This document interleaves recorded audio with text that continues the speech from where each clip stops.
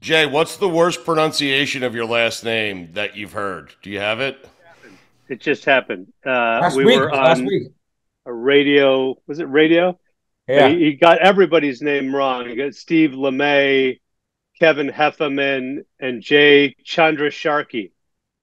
Yeah. Although we one time had somebody who said it, and it kind of came out like Jay Chaka cocksucker, and it was an Right. accident. Yeah. Yep. Ah, I'm gonna call him Jay. Yeah, I did. Chaka Cocksucker was my nick. It's continually sort of my nickname, but Yeah. the guy was trying to make fun of me, and he was a good friend of ours. He just couldn't remember the name. It's 13 letters, I get it. Yep. Jay Chandra Sharkey is with us. Steve LeMay is with us. Perfect. And thank you very Kevin Heffernan is with us. They have formed a very successful. Billy's already shaking his head. I have no idea what's going on. I don't think you mispronounced it on purpose is the thing. I think that you just You're botched all it. three of these fucking names, man. Like, I apologize in advance, but why don't you, Jay? I'll start with you. Why don't you tell your story and how it is the three of you kind of came together? It goes back to college, correct? We met at Colgate University. Kevin and I met when we were 18, when we were both rushing the same fraternity. And I kept hearing that this guy was supposed to be the funniest guy in the class, and I'm like, yeah, bullshit. We'll see about that. And then I met him, and then we became good buddies. And then Steve Lemme, a year later, pledged the same fraternity. I mean, there's so many stories, but basically, Lemme stole Kevin Heffernan's coat one night while he was pledging our fraternity, and years later, which is like senior year, when I started the group, and Kevin and I were both in the group, we were casting people, and Steve Lemme auditioned, and Kevin's like, we can't let that little scumbag into the group, and I'm like, really? He's still over this coat that he stole freshman year? And he goes, he's a sky. I can't work with the guy. And I'm like, well, he's really funny, and da da da. And finally, Kevin relented and said, okay, he can play the scumbag characters. But there's five of you. Like, do the other two feel left out? What's going on here? They're younger. We don't let them come along for the ride. They're rookies. Yeah. They're gonna pay their dues before they start doing interviews. Yeah, we'll let them in there like a year from now. They can do interviews. You guys went to Colgate. You're way too smart to be doing this. So why are you doing this? It's for The podcast? Making movies. We do it for the chicks. That's Right. that's why we got into it. Was for the chicks. It's a good reason to be doing it. Billy, you had something? Go ahead, man. Well, no. So, Kevin, you actually went to law school and you passed the bar. So you could be a lawyer, but you're doing this instead. I did. Is that dumb? I don't know. I'm having a good time. I mean, no, I went to law school and I graduated, and then I went to go take the bar, but we were shooting our first movie. So I told my dad, I'm not going to take the bar. And he's a lawyer. He's like, what are you talking about? You don't take the ball down to the goal line and not crossing the end zone. And I was like, well, I'm going to make this movie. I'll take the bar at some point. He said, yeah, right, you will. So we shot our first movie. And then after that, I took the bar and I passed it. And then I kept going and made movies. Which we thought that would be advantageous for us. But then it turns out Kevin's not a very good lawyer. So like we got our first a deal with a network to write a TV show, and they were going to pay us a nice big chunk of money, a little bit up front. And then there was this thing, the kill fee, whether they made the show or not, we were still going to get this big chunk of money after 1 year's time. So we all quit our day jobs. We were celebrating. We never actually wound up writing the script. Like, we just never commenced. And it turns out that at the end, they didn't have to pay us the money because we never actually started writing, which was something that Kevin Heffernan should have pointed out to us. But I wasn't the lawyer. You hired a lawyer. This is what I'm talking about. Kevin, I'm wondering, is it difficult writing as a group? Like, how does that process work? Can you walk us through that? I think it's pretty hard. I think we've got it down to a system. We've been doing it for so long, since we were in college together. And, over the years, there have been fights and whatever, and storming out of rooms and things like that. But now I think we're just kind of into a system where The five of us sit around a room. We crack jokes. One guy takes notes. He goes off, types it up, comes back, and we just keep improving on it. And I think it's a pretty good system. So you're directing Quasi, but Jay's directed some of the movies in the past. How do you decide kind of who's directing and the roles? I mean, you guys alternate lead roles, stuff like that. When you're writing the movies, do you know this is going to be the lead this movie, or do you kind of just write it and then figure out who fits where? Yeah, well, for the directing thing, we kind of had a short window to make this movie because Lemme and I do a show called Tacoma FD, and we had a window between seasons, and so we got it. The studio to say yes to make this movie, but Jay was at the time directing another movie called Easter Sunday with Joe Coy, and so I kind of said, well, I can do it, and so they let me do it. So that's kind of how that happened. And then from the writing thing, the casting thing, we learned kind of long ago that we wait very late in the game to cast the parts, because if you give a guy a certain part as you're writing the script, he's going to write for himself. But if you wait, then the person writes for the movie. So we kind of got in the habit of waiting very late in the game to do this. Quasi was a little bit different because Quasi was actually based on a character that Lemme used to do, and so he was always going to be Quasi. But it was a guy that he worked with back in the day. Yeah, my first job out of college was at a record store in New York City, and I was in the rock and roll department. There was the guy who ran the jazz and blues department was a side mouth talker, and he would always corner me, and he'd be like, Steve, the saxophone is the loneliest instrument on the planet. And I sometimes like to just sit in my window on a sweaty summer night and just play the blues, play a song for a woman that probably does not exist. Jesus Christ. And you're excellent at that. Thank you. And I would talking out of the side of your mouth. Well, it was like, it was, by the way, from the first day of filming to the last day of filming, like it really was like, I had to really force it over there. And then by the end, it would just slide over. Like, it was like a loose piece of meat on a bone. But I would report this, like my tales of interacting with this guy to these guys every night. And we would just sit there and riff on this guy and like how he would play the saxophone out of the side of his mouth. And slowly we built this character, this sad, lonely character who was a hunchback in medieval France, caught in this feud between a pope and a king. And then the icing on the cake was we made him a virgin. And, the uphill climb for him began there. I'm sorry to cut you off, Billy. What are you laughing at? Because he has not stopped laughing for like 5 minutes. I just love that you turned one of your coworkers into Quasimodo. Wait, so Jay, was it hard for you? Because you're normally the one directing. So was it hard for you to give up the directing responsibilities to one of your friends here, one of your partners? I always say that directing and acting ruins two perfectly good jobs.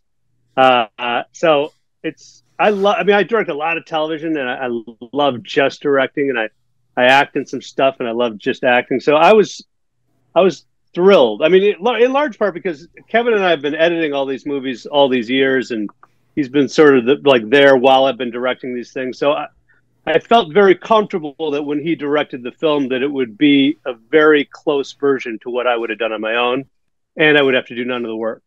Right. There you go. Kevin, did you feel the pressure or how'd that go? No, it was fine because, we use all the same crew and have all the same people. And so it's very comfortable, but these guys got the opportunity to just grab ass. So they, when you're not directing, you get to have fun. When you're directing, you're always thinking about shit and, where's the lights and whatever. And I think these guys, I would look over and see those guys in a corner, laughing, having a great time. And I was kind of envious of them, You mentioned that you guys get in some fights, and I imagine they happen. It's going to happen. Steve, I'm wondering, the dumbest fight you guys have ever gotten in? The dumbest fight we ever got into was, I think, on our first film that we ever made. We had it was about a dictator. This is a short film, and he got captured by U.S. troops. But he's in denial about that. And, he basically says, I'm only half captured. We got into a 2-hour fight about what was the funniest fraction. It was 3/5 captured. No. 4/7 captured. No. And guys were making their case. And we were raising our voices at each other. And it was I'm only 17/18 captured. And like, and ultimately we settled on half captured. We went back to that. But that was a dumbass fight. That was a stupid fight. Yeah. Wait, you have more fights though? Are there more fight stories? I want to hear fight stories. I mean, yeah, look, in the creative process, of course we fight. And we've known each other for, 25 years now. But I can't think of I remember one time something I said. I think Kevin and I were in an argument and I was like, what is this? Fucking chitty chitty bang bang? Like with my New York accent. I remember saying that to him, which was pretty stupid. But I don't remember what the fight was. Do you guys remember any of the dumb fights we've gotten into? Well, the fist fight between Jay and Stolhansky. Oh, right. Yeah, that was a good one. That was yeah. So we were promoting Super Troopers, and we were in Boston, and it was the last night of our tour, and we all went out and got really wasted at some Mexican restaurant. And Jay was not with us. Jay met us later on at the bar. So he walked into a situation where he was dead sober. I went back to the hotel to refresh. I went back and showered and cleaned up, and I met these guys at the bar after. Get a bidet in, that kind of thing? Get a bidet in. I love a good bidet. So he came back in to the situation, and we were all wasted. And Stolhansky, one of the guys in the group, kind of started challenging him, being a wimp and not drinking, and da-da-da-da. And they started pushing each other a little bit, and then the bartender cut Jay off, who hadn't even had a drink yet in the bar, and it kind of spilled outside. And it started as kind of a funny little pushing fight, and it ended up into a fist fight where Chandrasekhar rubbed Stolhansky's face down a chain link fence. Oh. And it got kind of ugly. Well, the funny thing I gave him several chances to back off. I mean, the first few times I hit him, I pulled his sweater over his head like a hockey fight, and whap, whap, whap. And then I said, it's time to stop. I'm dead sober, and you can barely walk. But he kept coming. But so Stolhansky was given all these chances by Jay to not fight, and Stolhansky kept pushing and pushing, and finally Stolhansky gave up. It was like, and turned to walk away, and then that's when Jay attacked him. I attacked. A sneak attack. Little sucker punch. Yeah. Got him down. It wasn't a sucker punch. It was a sucker attack. A full-fledged attack. Okay. His face was pinned where the chain link fence meets the concrete. He had his face pinned there, and Eric kept struggling, and Jay was like, can we be done with this? And finally, Eric said, yes, I give. And Jay released him, and Eric attacked again. And so Jay put him down there again. And now people are driving by on the street, and we're all around them. We're like, it's okay. They're friends. We're friends. It's okay. It's okay. And then the next day, Eric denied it. He still continues to deny it, but he had a waffle iron across his face on local news. On the local news. That's so great, Mikey. Go ahead. That's awesome. I imagine when you guys are writing and you come on something that's good, you kind of are all laughing and building off of it. But what happens when somebody's got an idea that just everyone is like, no, that's terrible? And what's the protocol in kind of shooting one of them down?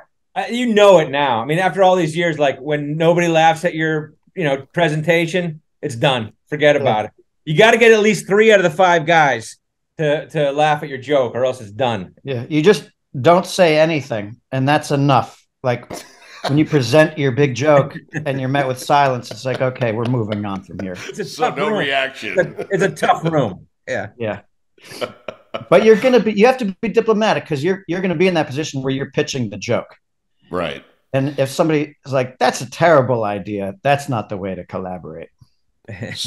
So Kevin, when the 3 of you or the 5 of you get in a fight, who has final say? Like who's the guy who has final say in the crew? Well, you usually, when we're just writing, you usually have to get a majority. So the 3 will outweigh the 2. When we're shooting a movie, luckily the director, we do honor the hierarchy of the filmmaking. So if I'm directing, I'll usually have to make the final decision, or when Jay's doing, he'll have to make the final decision. Or else it just goes on forever, You guys have Quasi coming out on Hulu. It's coming out on 4/20. Why that date? I mean, we know why the date, but like, how much pot did you guys smoke in college? Is really what I'm trying to tell you. A nice holiday. We smoked every day, right? And you still do. A couple decades after that. Did you think this would lead to you smoking with Snoop Dogg at some point? Because you guys were on his OGGN news and smoking. He buried us. He buried us. Yeah, we were kind of on it. I mean, Chandrasekhar couldn't even speak. Like he had to do the call letters on the way out or whatever it was, and he could not even get a word out. And he couldn't understand why he couldn't. All Snoop wanted him to say was just shout out the D-O-double-G. And so this is all on film. And Jay'd be like, find this on YouTube. You can see it. Yeah. Jay'd be like, the D-double-O-G. And then we would all be like, oh God. And then he'd be like, what am I saying, man? and over and over again, the double D-O-G. And he would think he nailed it every time. In his defense, Snoop's weed is the strongest I've ever smoked in my life. Really? Oh, we also had a lot of opportunity to hang out with Willie Nelson. Oh man, he was in Dukes of Hazzard, which we worked on, which Jay directed, and then he was nice enough to come and do a cameo with us for our movie Beer Fest, and we've been on that bus several times too. That can be a very painful bus to be in as well. Painful. well, let up. You know, we have a reputation for being, you know, party people, and so both Snoop and Willie, when that happens, they try to knock you the fuck out. They bury you. So they go into their thing and they choose a certain special kind of weed to take you down. Wait, even at like 80 years old, Willie Nelson's doing that? Yeah, every day. That's correct. We had a friend who had to kind of crawl off the bus, right? We had to lead him off the bus, and it got very ugly. All right, so you guys mentioned Willie Nelson in Beer Fest. You kind of teased Weed Fest. Is that going to happen? Is that even being discussed at this point? Yeah, our fans really didn't get the joke that it was just a joke, and then at this point, whenever we do an interview, half of the comments are, when are we going to get Weed Fest? And it used to be nice, and now it's like, assholes, when are we going to get fucking Weed Fest? I mean, so assholes, when are we going to get Weed Fest? Yes. We're going to try. We're trying. I'm talking to Warner Brothers. I really am. Well, I really am. So you mentioned your fans, like they raised money so that you could do Super Troopers 2, which is kind of crazy because Super Troopers 1, I guess, wasn't originally like a theatrical success, but got a cult following. So it was very successul. And then once it was made, you guys generated like $100 million from Super Troopers 2. So why was it so hard to get someone to fund that? Well, it was a little while removed. You know, we had done a dance for a while where we want to do it and they want to do it. And then by the time that happened, the reality is that Super Troopers made all that money on DVD. And by the time we wanted to make the second one, that market didn't exist anymore. They didn't have DVDs anymore. And so in their mind, they're like, how are we going to make that same kind of money? We're not sure that you can make it from streaming or whatever. So they were kind of hesitant. So we just kind of went to the fans and you know, luckily we started this crowdfunding funding campaign. And in 24 hours, we raised like $4 million. And it was kind of clear to the studio and to us that the fans really wanted it. And so that was a great thing. And we were able to bring it right to the fans that way. Which was funny because you remember on the day one of the crowdfunding campaign, the studio was like, don't mention our name. And on day two, after we raised $4 million in that 24 hours, they're like, you should probably mention that we're involved in this. You can. Did any part of you guys think? What'd you tell them? Did you think back to your first project where you're like, Yes, you know sir. what, we just have this $4 million. We don't have to write anything now. We're good. Let's just split this up. Let's go to I Barbados. think then the fans would be really pissed at us if we did that. Wait, but Steve, when they kind of turned the corner and said, "Hey, you need to mention us," what was your response? Like, Oh, fuck absolutely. yourself? Yeah. Oh, yeah. Of course, right away. Yeah, whatever the studio wants. You do it. You have to play by the rules, right?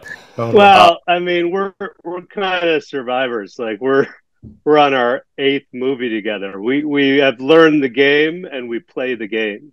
Right. Has this exceeded all of your expectations? I'll start with you, Jay. Has it exceeded all of your expectations? It's had to, right? Yeah, I mean, we wanted to do somehow what Monty Python did, and they obviously had an incredible television show and 4 movies, and yeah, I mean, it's way beyond. I mean, it's way beyond. It's incredible.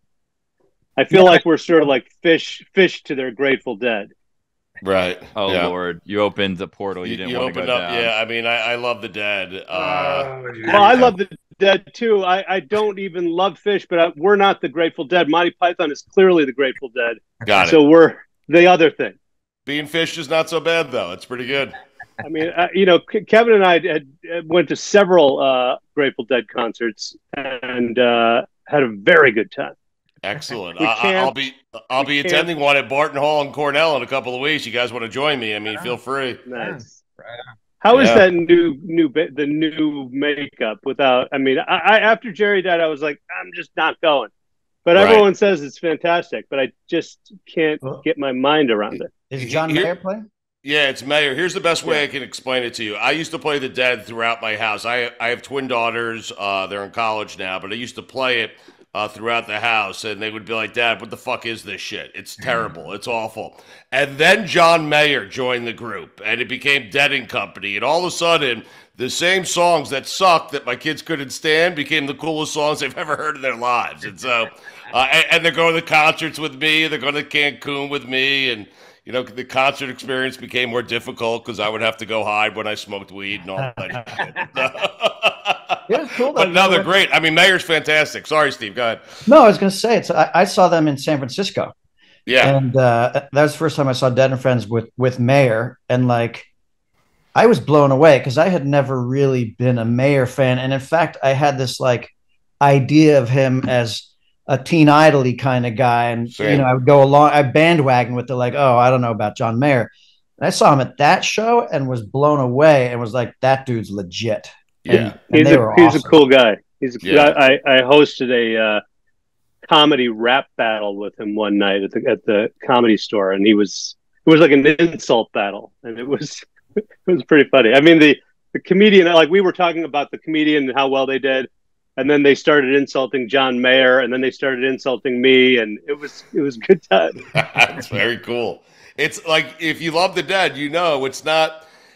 There are cover bands, and they can take care of the lyrics and all that stuff, but it's like hitting that jam on Terrapin Station, which I was shocked that Mayer could do. But he does it, and he does it exceptionally well. Jay, I am told that you are afraid to smoke pot on camera because you don't want your kids to see. First off, I will tell you, your kids know you smoke weed. Secondly, is that true? Well, what happened was I was making the Dukes of Hazzard, and there was a scene where Uncle Jesse's smoking a joint with another guy, and he's like, and Willie looks at me and he goes, you got my joints ready? And I'm like, yeah. The prop guy, he's got all these fake joints. And he goes, I don't smoke that shit. It's bad for you. And I'm like, okay.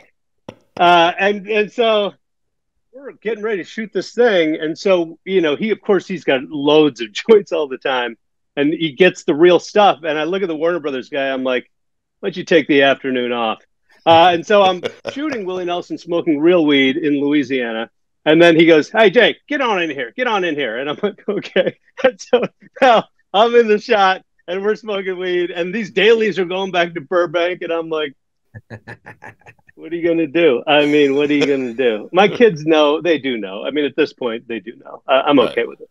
Okay. All right, good. Maybe we'll do this again, and we'll get high together on Zoom if that's Sure. Who takes Kevin, I'll ask you this. Who seems to take more credit than they actually should for your guys' success? I don't know. I mean, we're pretty good. Like we do like a shared credit for all the writing, and whenever somebody asks who wrote that joke, everyone says we all did. So that might be the secret to our longevity a little bit. That nobody really oversteps their boundaries. I think. Yeah, but who's the dead weight? I guess you guys might disagree. I don't know. Yeah, who's the dead weight though? Definitely. Yeah, nobody takes credit when they're in group interviews. That's for sure. I feel like Steven will give you the answer on dead weight. Go ahead, Steve. There's no dead weight. No dead weight whatsoever. Wait, but He's 25. somebody. How long have you guys known each other? It's been like 25 years, right? Yeah. Like, Yeah. you ever get fucking tired of each other, or like what? We get tired of each other in one day. Like Heffernan and I did a stand-up comedy tour for like 10 years, and it was the same every weekend. Like on Thursday when we got to the airport, we'd sit next to each other on the plane, we'd talk, we'd eat meals. By Sunday, we're like not even walking with each other on in the airport. We're separated, we're sitting elsewhere, we're dining at different places. Like, you get tired of hey, I'll tell you what it is. Like Kevin Heffernan, I've seen his ass crack probably 1 million times. And it just happened like a few days ago. We've been doing our press tour for Quasi, and he was sitting next to me, and it's like, and he gets up, and so Heffernan has no ass, and so his pants are constantly falling down, and there I am for the 1,000,000th time, 1 foot away from his ass crack, and I've been there like Jay's seen it that many times too, and you're like, you pointed it out just last week. You just point at it. We were together, and you pointed at his ass crack. I'm like, I know. There it is. And he doesn't care. I don't care. He's like, get over it. What do I have to hide? Nothing at this point. I mean, wait, so is there like? This is going to be interesting, Kevin. Is there like something that these guys don't know about you? Do you have like a dirty little secret, or is that impossible at this point? Your guys' relationship. Think so. I mean, I don't know. We lived in the same apartments. We would go on the road and have 5 guys in the same hotel room for years. Right. I don't know. There's a secret. We know everything about each other, and it is funny. Like the other day, Jay was like, "Oh yeah, Kevin was." Like to Kevin's face, he's like, "Remember when you were talking about Lemme behind his back, and you said," and Kevin was like, "Now hold on a second. I said it to Lemmy's face," which he did at one point, but it was like. Like Kevin gets annoyed because I'm the guy that like when the waiter's trying to walk away, I'll still say one more joke and bring the waiter back, or like, and there are times where he's like, just let him go, and like we have those. I don't like chatty. Let me chatty. Well, it's also like when somebody comes up and we're at a bar, we're drinking, and someone comes up and they want to take a picture. That's all fine and good. And we want to get back to drinking, and they start to walk away, and Lemmy's like, let me ask you one more question. And then they come back, and you're like, what? We were, okay. And he just keeps going. I love this story, man, because you guys are best friends, kindred spirits, and you've started and you've continued to do something that brings happiness to all 3 of you. I can see it. It brings you guys happiness. Billy, go ahead. You have something? Well, I have a question for you, Steve, because when we were doing research for this, obviously we're looking you guys up. We're finding out things we want to ask you. So like on your Wikipedias, there's fun facts about you guys, and there's different things. And then I get to yours, and I wonder if you have a gripe with whoever it is that did this, because the fun fact about you is his father's from Argentina, and he had polio as a child, which seems like maybe not the best thing to be out there. Not the funnest of facts. It's actually fine. So it's a fun fact. Like, so when I was a kid, like they when they gave you the polio vaccine, they were actually giving you live polio, a little bit, so your body would develop an immunity. Right. And a very rare but possible side effect is that you could actually get polio. And I did. I got it in my leg, and it took my calf muscle. And I was lucky that it just stopped there. It took my calf muscle. And the reason why it doesn't bother me is because I'm still fast as fuck.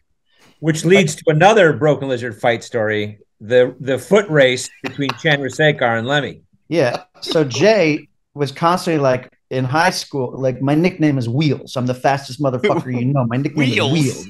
Well, I was the fastest guy in my neighborhood, in my grade school, and my high school. I ran a 4.5 on the football team. I was on the football team for 1 week. Right. Jay was always saying, like, I'm the fastest guy you'll ever fucking meet. My nickname is Wheels. And I'm like, I'll fucking dust you in a race. And he's like, bullshit with those short little legs. He's like making fucking short jokes at me. And I'm like, I'll do it. He's like, polio jokes. Your polio leg. You got a peg leg. You got 2 short legs, and one of them's a fucking wooden peg leg. And so we raced, and I dusted him. Apparently, I run a 4.4 40. Kevin, you did a masterful job of setting that up, by the way. Well, you just have to, throw a drop in there and then blood, and then these two guys will go at each other. It's good. Right. Jay, is that the way you remember that race? I mean, well, there were 3 races. And I lost all 3 of them. There was on grass with sneakers. There was on cement about a year later with sneakers, and then we did on grass barefoot, and I lost all 3. And then I said, okay, I'm the second fastest guy in Broken Lizard. So what, when you lost the first one, you tried to change the game? Well, change the playing field? I mean, yes. Clay courts, courts. Classic wheels. Yeah. Quasi is coming out. It's their latest movie. By the way, who came up with the name Broken Lizard? Chandrasekhar did. Spent about 3 days smoking weed and kind of trying to come up with the comedy group name, because I was going to go to the poster shop and make posters. And for a while, we were 4 white guys and an Indian. And then I went to the poster place. It was a different time. Then I went to the poster place with the chocolate bikini Speedo team. And I got there. And I told the poster guy, it's going to be the chocolate bikini Speedo team. He goes, what's that? And I'm like, I don't know. You don't like it? He goes, it's all right. And so then, now I'm like at the poster place. I'm like, oh, yeah, you're right. Maybe it's not good. And so I really wanted people to think about us in the same breath as Monty Python. And so I said, okay, let's come up with a name that's, Monty Python, Broken Lizard. So I thought Lizard Python, and I named it Broken Lizard. Right. And I came. Jesus, you were fucking high, man. I mean, yeah. Did you tell anyone, or you just printed the poster? Yeah. He didn't tell anyone. we had Kevin's not lying. We had this 3-day, basically like, the NCAA basketball tournament where like everybody brought like 30 names to the table, and it's like, we debated them, smoked pot. 3 days go by. We finally settled on, chocolate Speedo, whatever it was.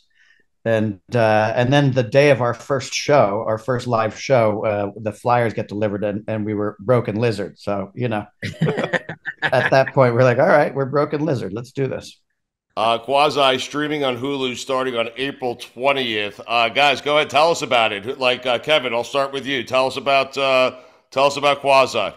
Well, it's a story about this lovable loser, this hunchback, and it's kind of our spin on the Quasimodo story, and it has nothing to do with the original Quasimodo story.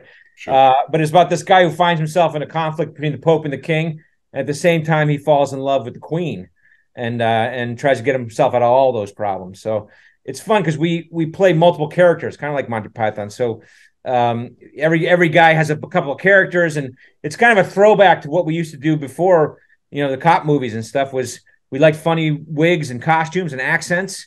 And so this guy gave us a chance to kind of go back to that and do this kind of silly stuff. So it's very funny and somewhat different, from the Super Trooper movies. Jay, do you guys feel like this is the best movie you've made, or what do you think? Well, it's a funny thing. It's like we don't really have a great relationship to our movies after they come out. It's just, you can find fans of Club Dread and Super Troopers and number 2. Like, it's just sort of, all I want is that each movie to be good enough that it gets us to make another movie. And I think, in my view, Kevin's done a great job, and and I think we'll get another movie out of this. Well, thank you. It's a good movie. It's a damn good movie. Do you have something that you're thinking of next already, or you just kind of wait till you get the next movie before you come up with the concept? Super Troopers 3. Super Troopers 3. I saw it's called like Winter Soldier or something, right? I'm trying to convince these guys to shoot in the winter, but they're all No just like chance. these California wussies now. Yeah, no chance. No That's chance. My blood's too bullshit. thin. That's fucking My bullshit. blood's too thin. We said to you, we're not like shooting in the winter sucks, and you're like, we'll just wear some electric socks, and then like you're the first guy, you step outside, and it's cold. You're like, this is fucking cold. Wow, God, this fucking sucks. CGI the winter. He calls Summer up, he's from soldiers. Summer Chicago. soldiers sounds cool too, right? Summer soldiers. Summer soldiers. Summer soldier. Not bad. Weed Fest, get on it, please. I know. Kevin, which one of the five of you, okay? Like, this has Okay. gotten to their head too much. The ego's too big. Which one of the five of you has that happened to? Has the big ego? Yeah. I don't know. Lemmy, maybe? I don't know. Jesus fucking Christ, that's fucking bullshit too. God. I try. Well, I just only think like who's the biggest diva, right? Hold on a second. Yeah, I would sacrifice. I'd have to agree with you. I'd have to agree with you, Kevin. Oh, wow. Jesus Christ. I'll fucking come at Chandrasekhar in a second. I'm the least vain person in this group. I've like, have you seen what the character I play in this movie? I'm covered in shit, and my mouth is on the side of my head. But you still look good, man. Thanks, baby. In Beer Fest, do you know how hard I took one for the team? Sure. I shaved male pattern baldness into the front 3 inches of my head and permed my hair. I was freshly single. Sure. I was psyched to go to this college town and just lay it down. Just lay it down. But there I was in glasses, and I had the Sean Penn Carlitos way for fucking 10 weeks of my life. I would like to say I didn't get any action, but I actually got more action than I've ever gotten in my fucking life making that movie. But then I had to wait for reshoots, and this part started to grow in like short and straight, and this part grew out even more hideous. I fucking sacrificed the team. I'm like, I may take the longest in the makeup chair, but that doesn't make me a diva. That's all I'll say about that. Well, You had the Kleinfeld look we're working. Dude, I can't even. Should have got an Oscar, bro. Should have got an Oscar. Should've got an Oscar. Yeah. Should've got an Oscar. Kevin was naked, covered in powdered sugar for a movie. Like, yeah, you have it so bad. That's on film forever. In Super Troopers 2, I did naked cartwheels. I got my dick out there. He's not the only one. But did you have to? Did you Covered in have to powdered fluff sugar. yourself beforehand? I didn't fluff myself. You fluffed yourself. He's still complaining about having not fluffed himself. You should have fluffed yourself, bro. No, the character wouldn't have fluffed. Have you seen? You know what? From that movie, go watch that movie. We call him the tuna can because his dick is wider than it is long. That's it's. Now, in his defense, it was cold that day, and Jay picked that day of all days to bring his entire family, like adults, generations of Indians were on that set, including small children, just looking at Kevin's naked penis. There's nothing out of bounds with you guys. No, not at all. None of you have ever said to the other, "Hey, too much, too far," ever. No. You can't. You Right. can't. It's the House of Pain style of comedy. You know what these guys did to me? Do you know what these fucking assholes did to me? When we made our movie Beer Fest, I did this thing in it. My character Finkelstein does a strikeout, which is a bong hit, and then you do a shot, chug a full beer, and then blow the smoke out. Something we used to do in college. Now, obviously, I was like, if we're going to do this on camera, I want to do it for real. I'm not going to pussyfoot about this, and we're not cutting, so I'm really going to do it. So again, it's like one of these days where you look at the prop guy, you're like, why don't you take a walk around the block? And I put the weed in there. We had the tequila. I had the real beer.